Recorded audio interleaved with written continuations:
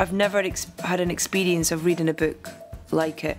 It's a novel which completely grips you. It was a book that I just had to keep reading. There's 4 or 5 books that I give to everybody as presents, and this is one of them. It's a novel that I've read every decade of my life. Probably the book that changed my life. I'd like my husband to read this book. I'd like my children to read this book. I want my sister to read this book. I want everyone to read it. I read it aloud to my children. I read it aloud to anybody who will stand still long enough to be read to. The book absolutely broadened how I thought about things. I thoroughly recommend it, but I do think you should come with a health warning. I've chosen The Lovely Bones by Alice Sebold. Jane Eyre by Charlotte Bronte. Beloved by Toni Morrison.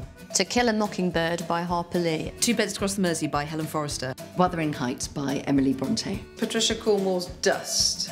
Cold Comfort Farm by Stella Gibbons. Oranges are not the only fruit. The Towers of Trebizond. Mary Barton by Elizabeth Gaskell. We need to talk about Kevin. That's my dog, that's not me. It's squeaking. Shush, shut up. I know what I'm talking about.